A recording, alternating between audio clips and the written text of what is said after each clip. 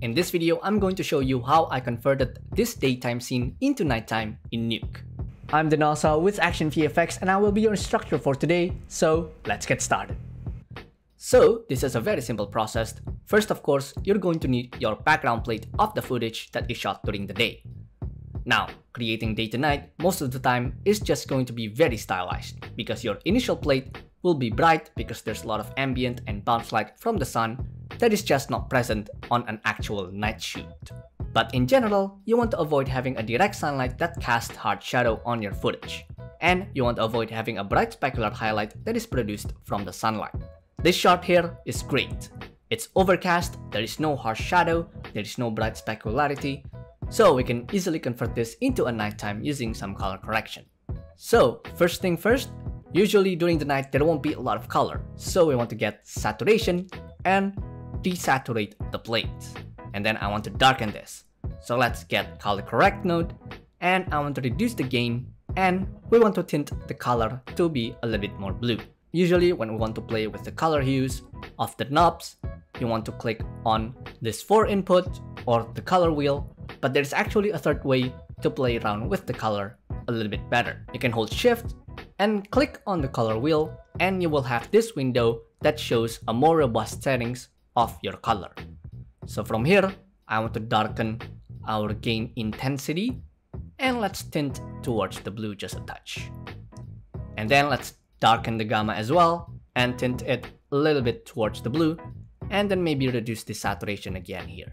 By the way, we have a lot of other content on our channel like VFX breakdowns, stock footage announcements, and other tutorials that we release weekly.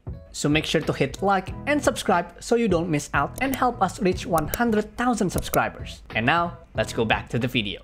So next, I want to separate the actor from the background a little bit. But I don't want to make it too obvious. So what I will do is to create a bit of contrast by pulling out the highlights of the scene. So let's branch our plate and create a luma key.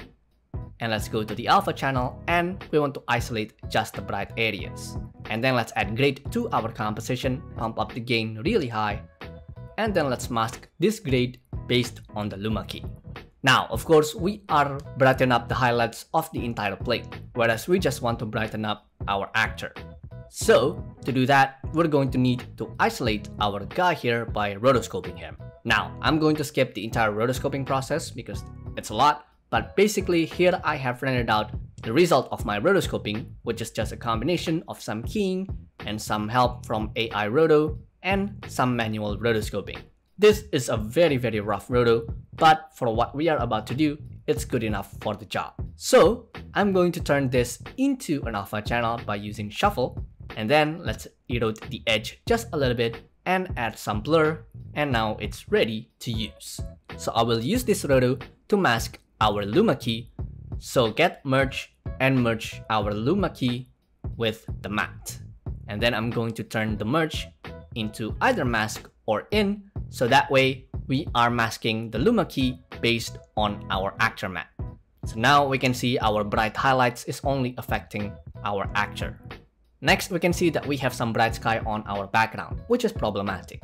There are two ways to deal with that. First, we can try to get rid of that bright spot, which would be very challenging, or we can work around it by diffusing that bright spot into an atmosphere, basically creating this stylized moonlight look. So to do that, I'm going to use this Haze and Fog asset, which you can get on our website, especially now during our VFX mass sale where everything is 40% off. So next, I also created this noise pattern that then I can use to mask our fog. So that way the fog has a little bit more broken up texture on it. Now, to merge this fog into the plate, we're going to have to 3D track it, so it doesn't just float on the shot. I'm not going to go through the tracking process, but long story short, I did a manual track where I essentially just tracked some individual points of the scene and transferred those manual track into the camera tracker node, and then I track the scene, solve it, and generate a camera.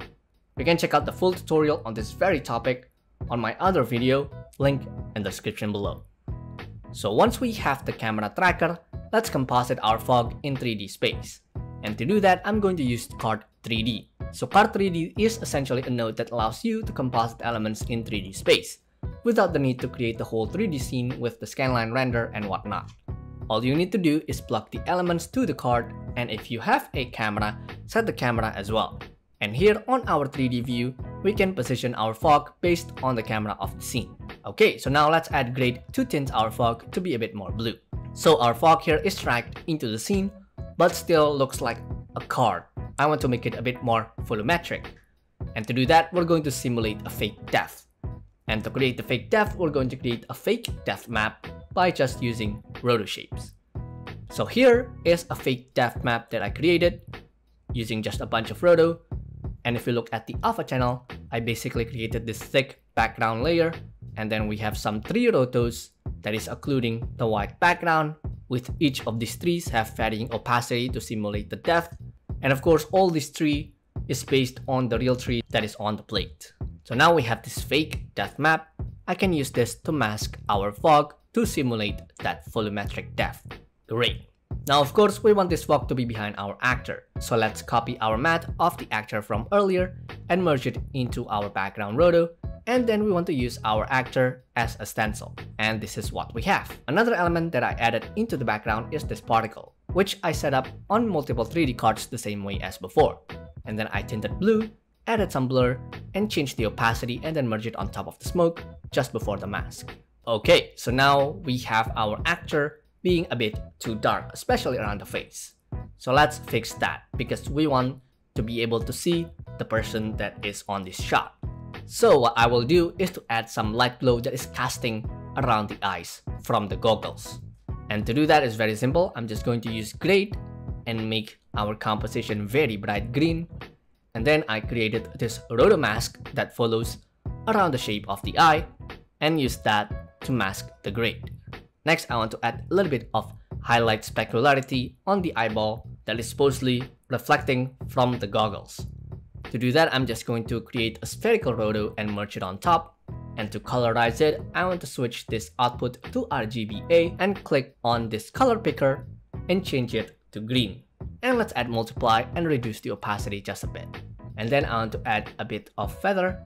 And then we want to track this into the eyeball, which I already have the transform node that is tracking the eyeball right here. And lastly, I will also want to add some extra green light that is emitting from the goggles, which is basically the same thing as before, just a green roto that I have added some blur and also a little bit of glow. And once again, if you're looking for VFX stock footage like we used in this tutorial, you can check out our website at ActionVFX.com. We provide a vast library of high-quality VFX assets that you can purchase right now for your projects. Learn more about this and our subscriptions below. Thank you for watching this tutorial on converting day to night. If you enjoyed this video, feel free to hit like, subscribe, and let us know in the comment section below what kind of tutorials that you'd like to see next. See you next time. Bye-bye.